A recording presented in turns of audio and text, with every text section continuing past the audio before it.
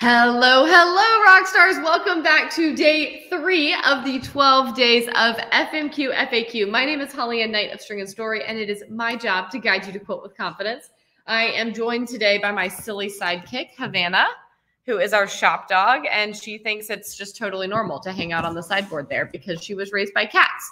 So here we are, y'all. Welcome back. Today we are talking about how large of a quilt can you reasonably expect to finish on your home sewing machine. So I'm going to break down some tips on that, speaking from personal experience, as well as some important things you need to know about posture in order to protect your body while you're quilting. Because when we're working on big old quilts, it is a whole workout. But before I do that, I have just a couple of reminders for you. First of all, just like Susie did, if you are here with me live or if you're catching me on the replay, go ahead and say hi in the chat. Let me know where you're tuning in from. And if you have questions about quilting large quilts on your domestic machine, go ahead and start dropping those in the chat as well.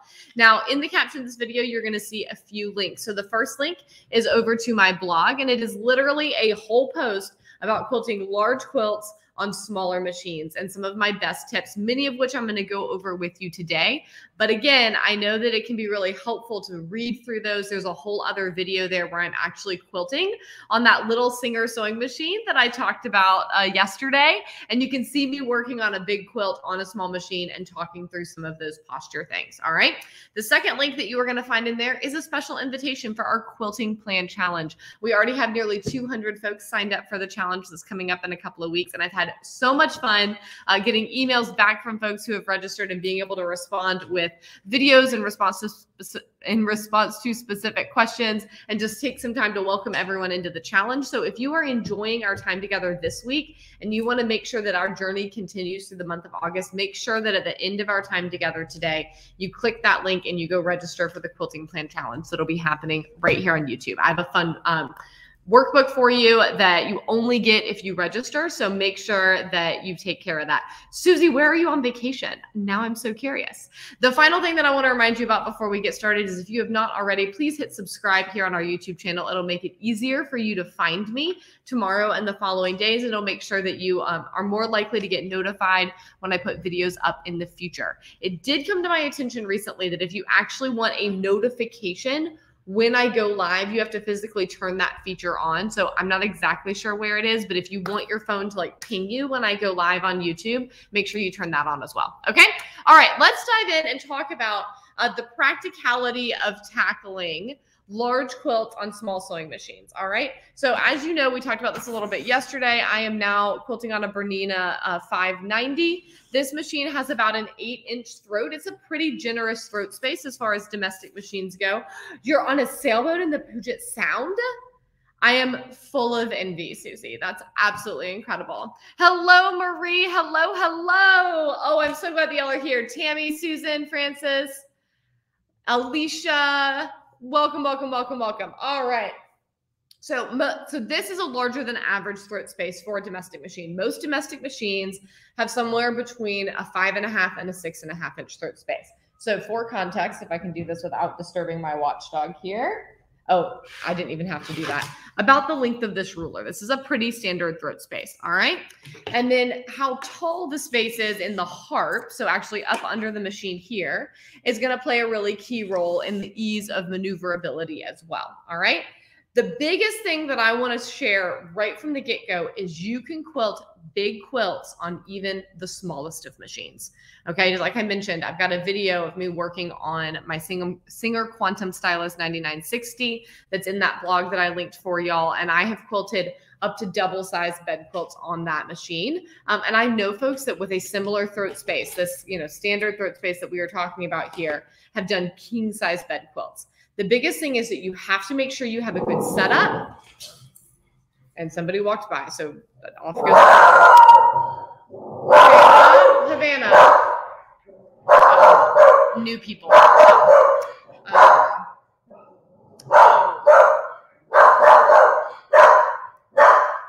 There's a German Shepherd out there. Havana, that's enough.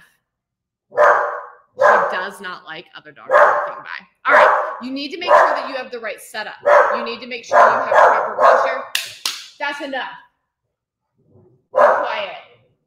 You need to make sure you have proper posture, and you need to make sure that you have the patience to take your quilt one step at a time. All right.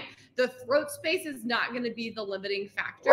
It is going to be something you have to work with, right? We want to make sure that we're working with our machines, with our bodies, with our setup, not against them. All right. And those are going to be the three key factors. So let's start at the top with setup, and we'll talk about posture, and then I'll give you a little pep talk on that patience element. Javi, come here now.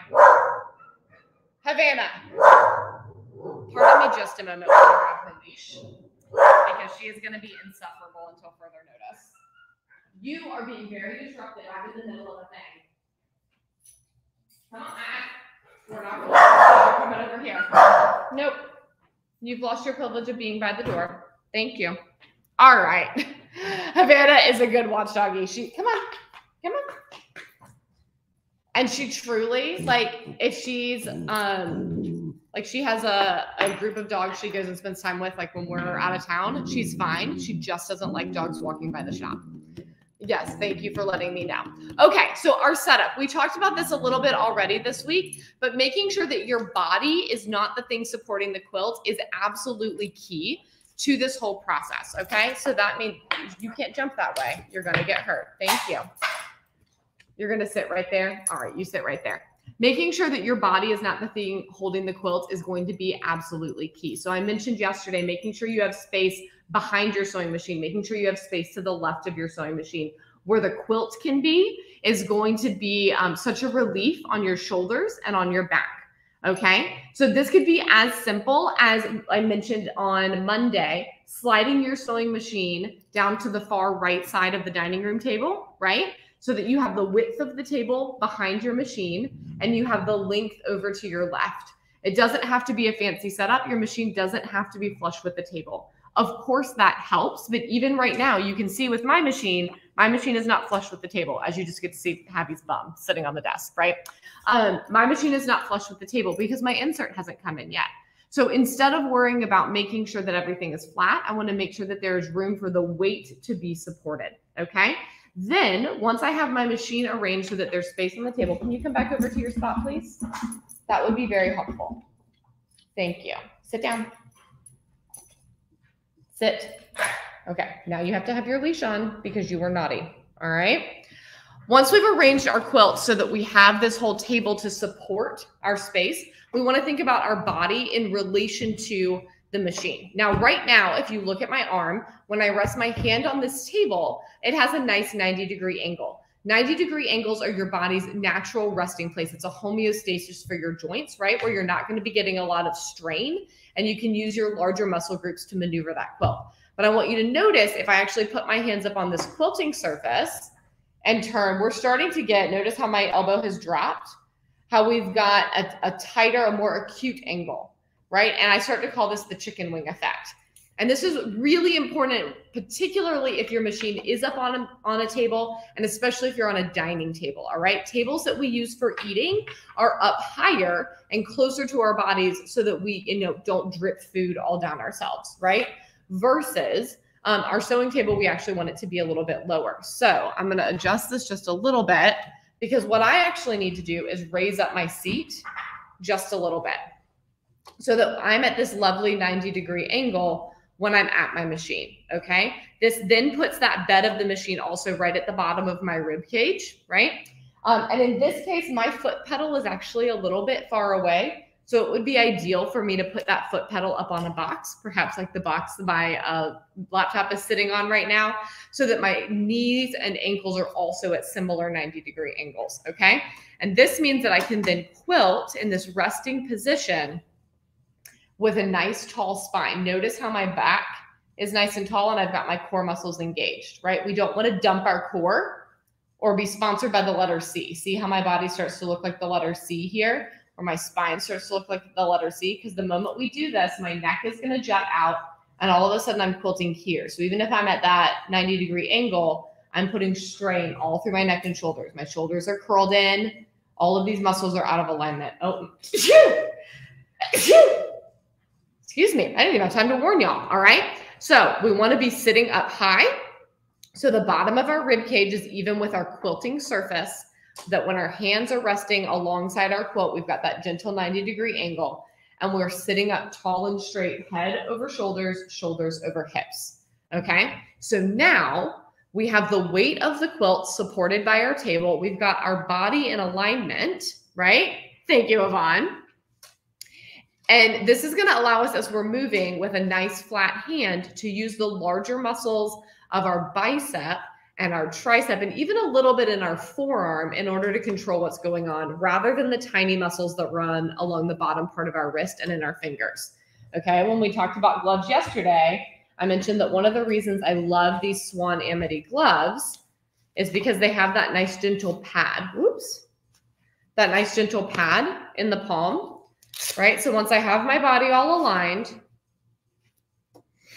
I can rest my hands gently using the weight of the hand to move the quilt. All right.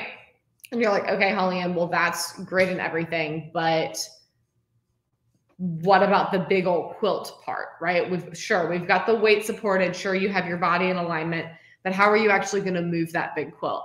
The moving of the quilt is not very graceful. I'm just going to be honest. If you go click on the blog post that I shared, literally this section is titled Push and Shove Everyone.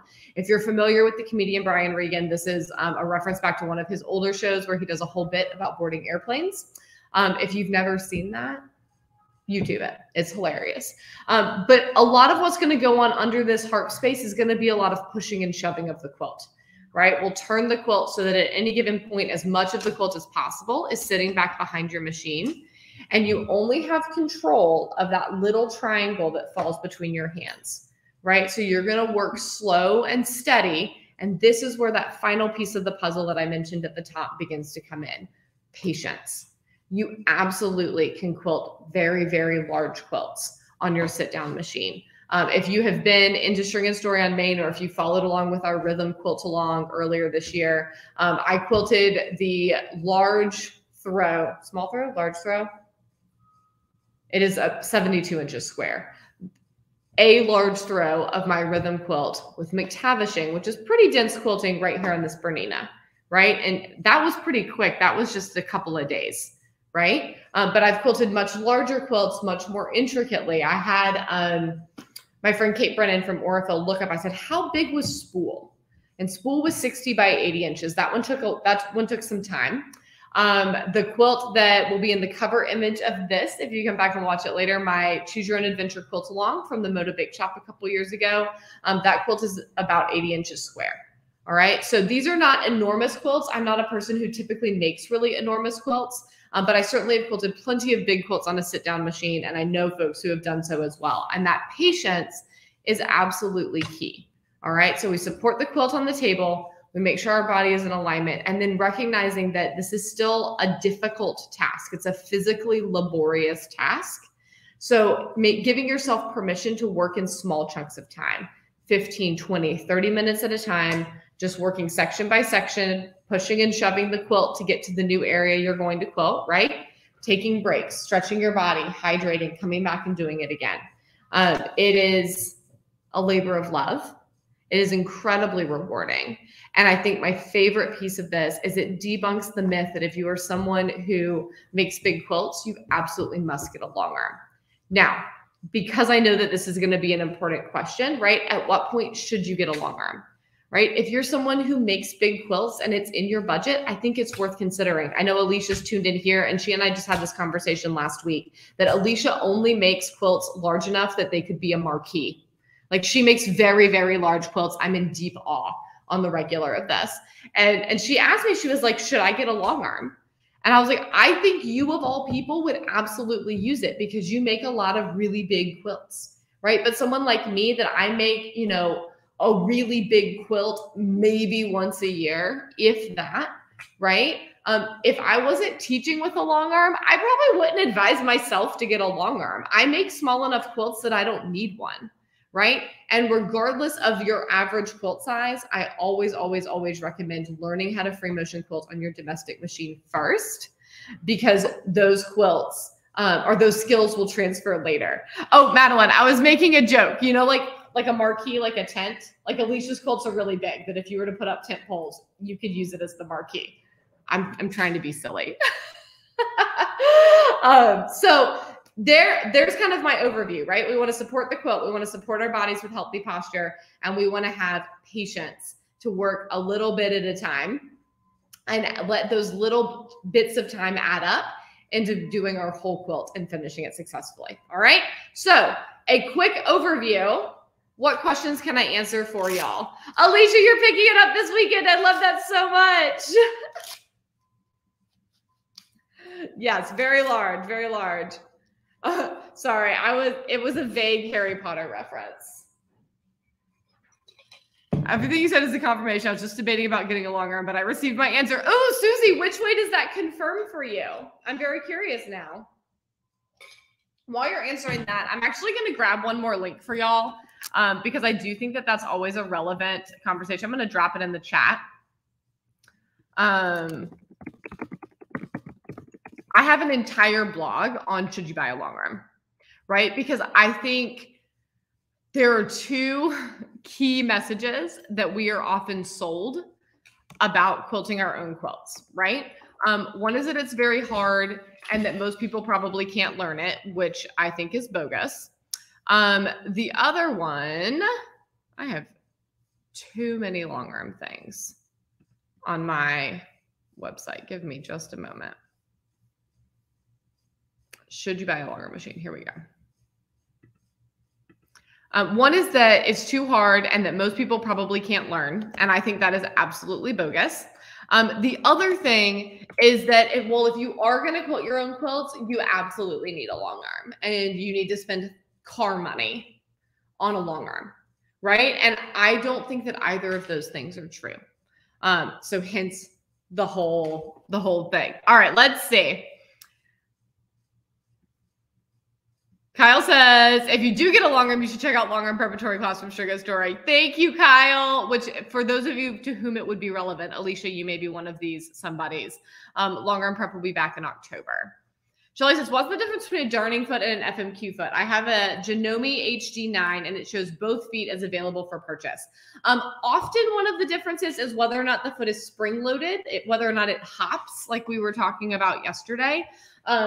If the darning foot hops, my darning foot for this machine, for my Bernina, happens to hop. So it also works for free motion quilting. But if it is a darning foot, my darning foot is stuck to all my sew tights. If it is a darning foot that looks something more like this, I do not prefer it for free motion quilting.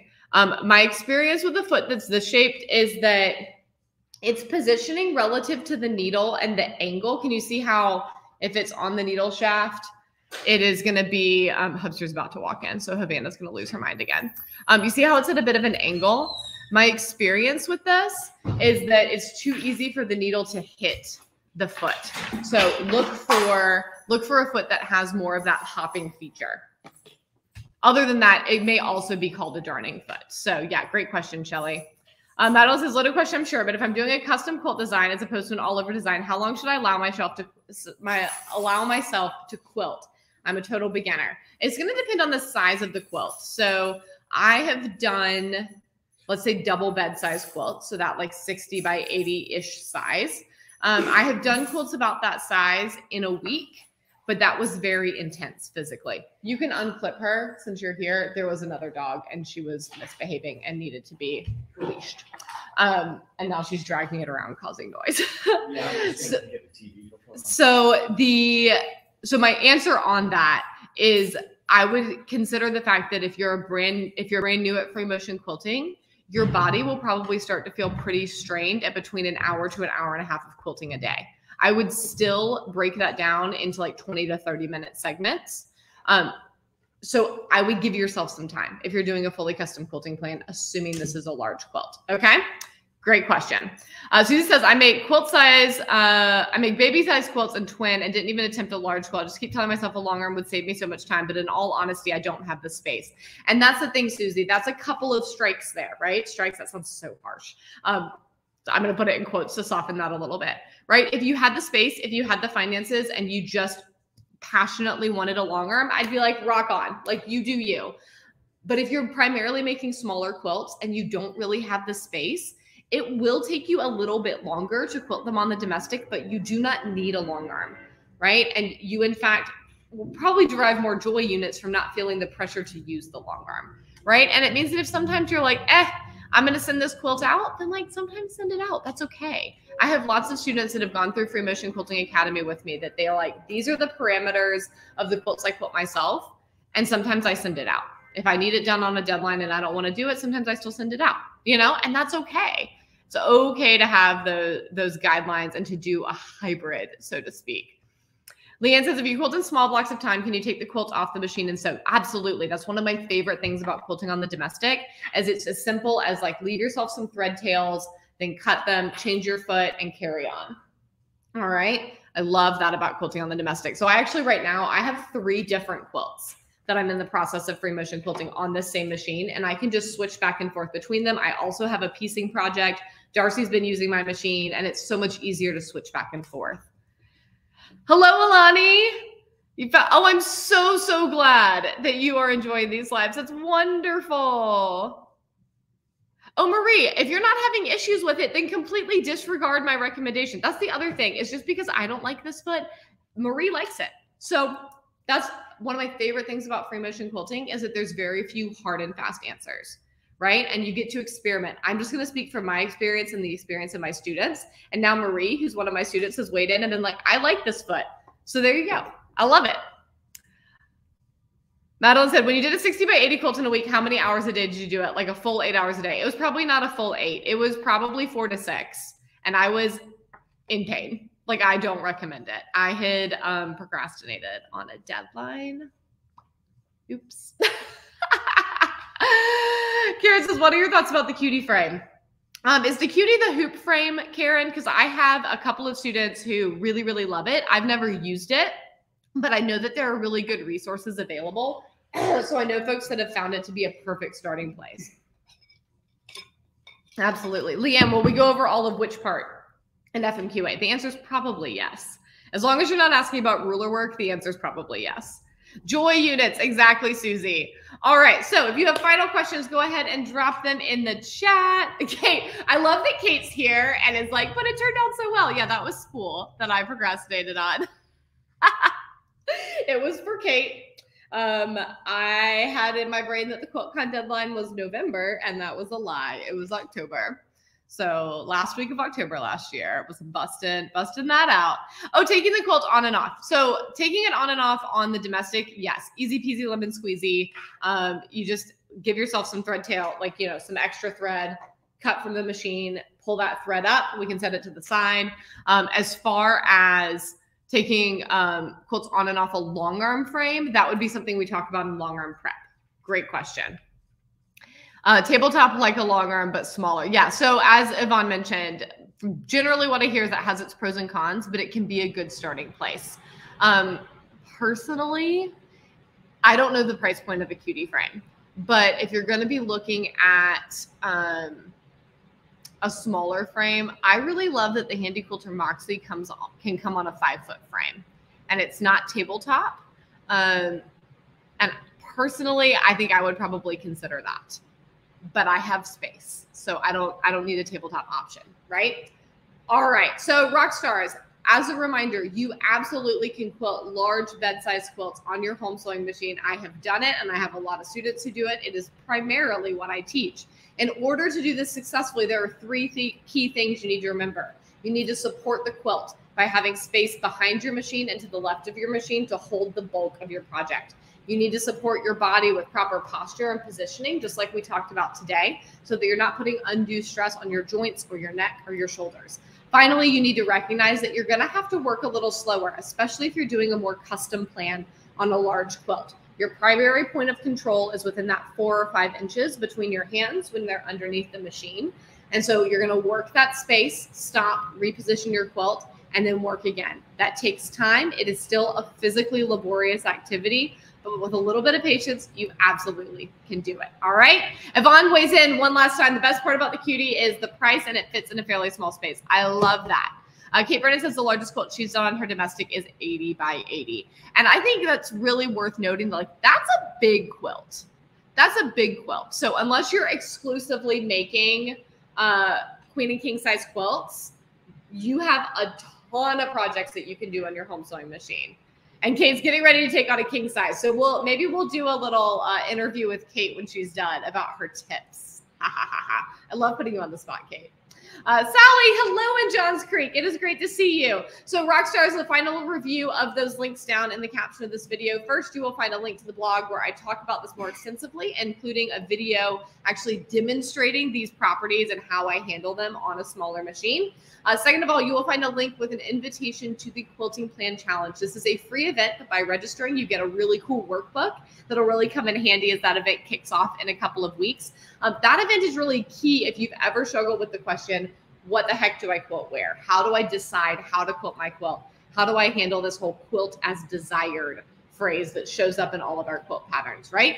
And finally, if you have not already, please hit subscribe so that it is easier for you to find future videos. And I will see you tomorrow at 11 a.m. Eastern. Oh my goodness, Kyle says, king size in a domestic, you need to put that on YouTube. You can totally do it. Oh, and Alicia weighs in. Alicia's like, I've done 3 kings on my domestic. So there you go, rock stars. Thank you so much for joining me again today. I will see you tomorrow. And until then, happy quilting.